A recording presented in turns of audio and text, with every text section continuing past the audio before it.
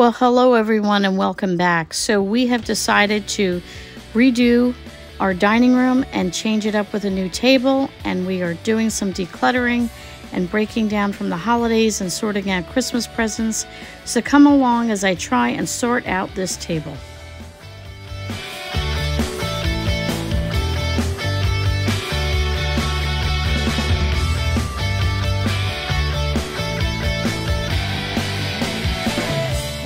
Welcome back. So as you can see, it's a new year. It's going to be some new house cleaning, some fresh new ideas. I'm going to refresh and reset my life. That's my theme for the year. A refresh and a reset in every area of my life, starting with my home. That means several areas of my life, and one of which is getting my house back in order.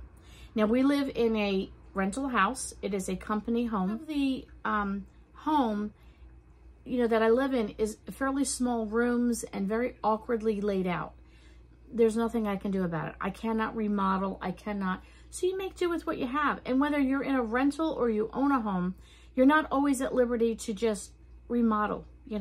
I watch some of these videos and they're like, let's take down a wall. Well, you're not all in that position. And with the recession, or whatever you want to call it, some people call it a depression. I don't know that it's a depression, but just with all the craziness of the prices going up, and life has changed since 2020. Life is just different. Life is different from the way we knew it. And things aren't maybe as accessible, or stores have changed, and shopping has changed, and your life has changed. And you know what? Time out. I need to give myself grace. I need to refresh and restart. So I'm starting by re-decluttering. Is that a word? Re-declutter?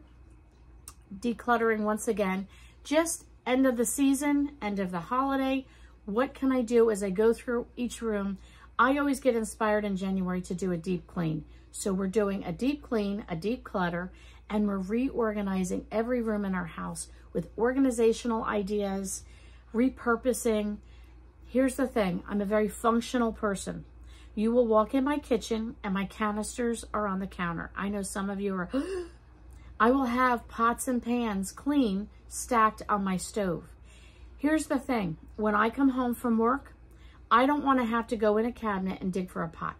I want it on the stove. I fill my pots with water. I cook my food, yada, yada, yada. I like a very functional kitchen. My house is a studio in a sense, because I'm always staging for the next video or prepping for the next event in ministry where I'm teaching. So I have constantly piles all over. This is for homeschool class. This is for the girls club I mentor. This is for the women's club I'm doing. This is for the craft night at our house. This is for, I used to do my own homeschooling. But, or this is for things I'm giving away, or these are things that are going to Goodwill, or this is stuff that my mom could use. So there's always things in my house. I don't have a spare room. I don't have a spare closet. I hardly have any closets in my house. So my house is very open in the sense that what's happening in my life is pretty much staged around my house. You know what? My house is functional. I don't have a coat closet, so we have hooks over here, like a peg rack, and that's where we hang our coats. Does it look messy? Probably to some of you, it looks like a disaster. It works. We come in the door, we hang our coat. I have another little sort of coat rack that I hang my bag. Does it look neat and tidy? No, it doesn't. But it's functional. And I'm too old. I've decided. I'm old. I need functional. I work full time. I don't have time to be worried about the pristine home. But what I do want is an organized home, a decluttered home, and a clean house. The rest of it, if it's not your style of decorating and you come and visit me, whether it's on the camera or through the back door, I'm sorry. Enjoy a cup of coffee, some cookies, some fellowship, some friendship. That's what you're going to get. I welcome you anytime in my home, whether it's on a video or if you're a friend and you come through the back door. I always say this. I've said this my entire married life, 36 years. The coffee pot is always on, but I might have to move a pile of things off the chair. But we can always fellowship, and there's always time for friendship. And I know some people are, want the perfect everything. My house is not perfect. I'm not perfect and my life isn't perfect. So if you want to refresh and restart, you're gonna be able to join me in some of the up and coming videos of some basic things that I'm doing. So I'm updating my planner. I have updated, this is my new backpack. I love it, my keys are here. I'm going functional with my backpack. I have a new bag system, if you will, for a wallet, for a pocketbook, and for a backpack, for traveling to work or traveling anywhere. I have a new system, and the system has been with me now for about a month, and it's been working great. I'm in a new season. I'm reusing my planner in many different ways. New system, refresh and restart.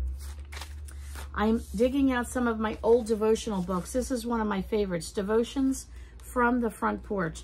There's devotions from a cabin, I think, devotions from the beach, but this one is Devotions from the Front Porch. I love this. It is so practical, applicable, and, ooh, that was a tough word to say, and just everyday living the way I am. This I got at Cracker Barrel, but I know you can get them probably anywhere. Getting back into reading the books that I want to read. This is a book that, oh, let me think of her name. Andrea Mills, who has since passed away. Her husband still runs their channel though. She recommended this book. I've had it for years. I've decided to get rid of all the books that I know I'm never going to read and only keep the ones I really want to read. And this is one of them. This is a devotional that one of my viewers sent me. I think the first year I had YouTube. And it's the Crafter's Devotional, 365 Days of Tips, Tricks, and Techniques for Unlocking Your Creative Spirit. So not only am I doing a spiritual devotional, I'm doing an emotional devotional. And I call it an emotional devotional because it's getting my creative juices going again. It's making me think about crafts I want to do, new stuff I want to try. I've got so many ideas out there. I can't even tell you. So I sat down today with this notebook.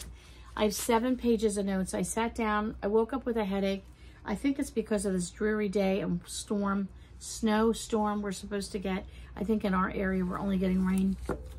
And I decided I needed to take a notepad, and I grabbed a pencil and jot some notes down of videos I want to do, and just some basic thoughts of how to refresh and restart and reset my life. And I put it on paper. I help myself think when I write it down. So I sat down with my husband. I said, here's what I want to do. Here's the direction I want to go. We're not only decluttering, deep cleaning, redecorating. How am I redecorating? Most, I'd say 99% of it is things that I have in my house that I'm going to move from room to room and things like that. But I have a table I bought for $50, maybe 10 years ago. Kitchen table, it's a wood table. It's a plain, simple wood table with wood benches, but I bought it from an Amish family. I wanted to use it ever since, but we've entertained so much, I've needed a big dining room table. Well, since 2020, we haven't entertained. We've had a few people over on a small scale, nothing like we used to. So I've decided that I want to try and bring it back up and set it up. And I'm redesigning. This is the dining room area, and back there, we are redesigning a home office. What else would I say? A little space for Lynn, and you could see some stuff piled there that's going to Goodwill in the next couple of days. And also an area that anybody that, this is kind of at the back of the house. So if my husband or my son or myself need to have some quiet, like when I come home from work, I want to just sit back here and stare at a wall, or put on a show, or read a devotional, or read a book, or have a quiet moment. This is the end of the house that's more quiet. And really what I've learned to do is make do with what you have. When you have a small space, you have to be creative. Is it the perfect win-win? No. But I'll tell you one thing, it's actually working quite well for me. It's extremely functional, just the way we decorate. It's functional for me, it's working for me, and that's all I have to say. So if you are interested in anything I had to say, I hope you stick around. I hope you come join me. I've got a list. I really want to encourage you, if you are in a spot in life where you're down, you're frustrated with how your house is decorated. Maybe you don't have money to decorate. Maybe, you know, you're in a rental and there's only so much you can do. Maybe you just have one room place that you're renting from somebody and you're like, I don't have space. I want to talk to you about how to set up a pantry, how to have a stockpile, how you can decorate on a budget. If you're, you know, you classify yourself as poor or poverty level, it's okay. You know what? It's not a crime. It's just where you are in life. Everything is a season and there's always hope for a better tomorrow. But what we can do today is to encourage ourselves to change things up a little bit and move things around a little bit and just have a, you know, a refresh and a restart and a reset in our life of what we want to do and how we want to do it. And what are some ideas that I can look around and what can I do? Maybe it's just washing your windows. You know, sometimes I'm wiping the table and putting a few things away and you realize like, wow, my house does look pretty good. I've just let it go. So if you've let your physical self go, if you've let your life go in any way, we're going to refresh and we're going to reset our lives in a better way for 2024 is going to be a good year. There's going to be bumps in the road. There's going to be a lot of hills to climb and mountains to get over, but we're going to do it. By the grace of God, we're going to find ways to do it. We're going to stick together. We're going to hang out together. We're going to drink coffee together. We're going to chat together. So that's how I'm going to end the video. We are going to refresh and restart in 24. Come join me. Let's see what's going to happen in this year.